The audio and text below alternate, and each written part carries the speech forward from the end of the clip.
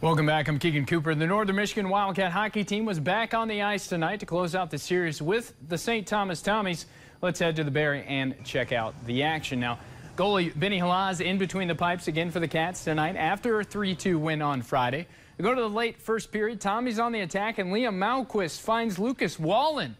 He finds the net, and the Tommies lead 1-0. Now, Tommies with the puck again, but Mativ Kavanaugh has the takeaway here. A chance for the Wildcats, but Jake Seibel has the save, and the Tommies still on top 1-0. Late second period we go. Wildcats on the power play. Andre Gantus with some nice moves. Gets the shot past Seibel, but hold on.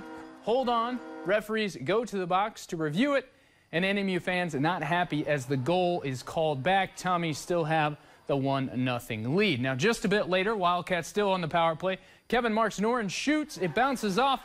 Gantos is there and stuffs it home, and the Wildcats even things at 1 apiece. Now, the tie doesn't last for long, though, as Tommy's Cooper Gay gets the breakaway shorthanded goal to elevate Tommies to a 2-1 lead. Now, St. Thomas would add another in the third and walk away with a 3-1 win to split the series. Here's head coach Grant Patolny. When you score one goal, it's hard to win. You know what I mean? Had we not given up another one, I would have said yes. Had it been a 2-1 game, you know, the third one, it can't go in. We got to find a way. I mean, we gave up 24 shots. You know, it's a pretty good night. But that being said, we got to find a way to score more than one goal too. Well, the Cats are now 8-12-2 overall. Their next series on the road, January 26th and 27th, as they will take on Minnesota State. Up to Houghton we go now. The Michigan Tech Huskies also back in the ice against the Bemidji State Beavers. Now a slow start to the evening, but a Husky shot here blocked by Beavers goalie Matthias Scholl and sent to Adam Fleming. Fleming looks for it, and he's got it with Kirkland Irie. Bemidji up by 1, 8 minutes into the first period. Now a little handoff coming up here between Eric Polkamp and Eric Martin, and just before the puck is sent to Lighton Road for a swift flick past Blake Pietola. Beavers up 2-0 as they head to the second period. But fast forward to late in the third. Huskies make it interesting. Their first goal, quick pass from Max Koskaperty to Jed Pietola. Pietola, it falls short, but Tyrone Brandt is there to save the day. And now with seconds to spare in the third, the Huskies come in hot. Matthew Campbell to Isaac Gordon, back to Campbell. He shoots past Scholl's shoulder, score tied at 2 and enters overtime. No goals in overtime. The Huskies would fall short to the Beavers in a shootout 2-1, but still come away with a point from the weekend on this game. I thought we played well. You know, I thought for the entire game, I thought the guys pushed.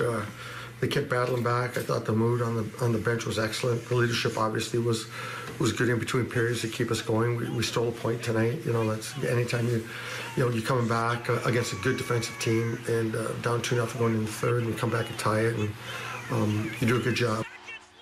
The Huskies are now 10-10-5, and will head to Lake Superior State for their next series against the Lakers. Now shifting to some high school hockey scores. Hancock gets a win over Granville tonight, 4-2, and Houghton a tie against Northville, 1-1. And also in high school hockey, one more score for you.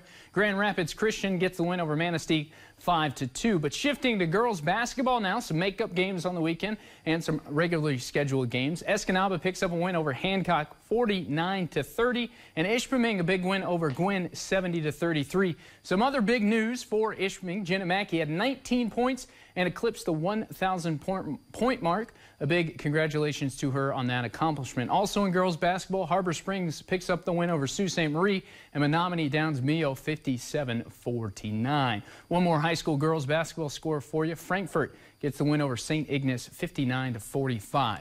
And a few college basketball scores for you. Northern Michigan and Michigan Tech both in action today. Northern Michigan gets the win over Parkside, 83-76. Michigan Tech a win as well over Purdue Northwest, 63-51.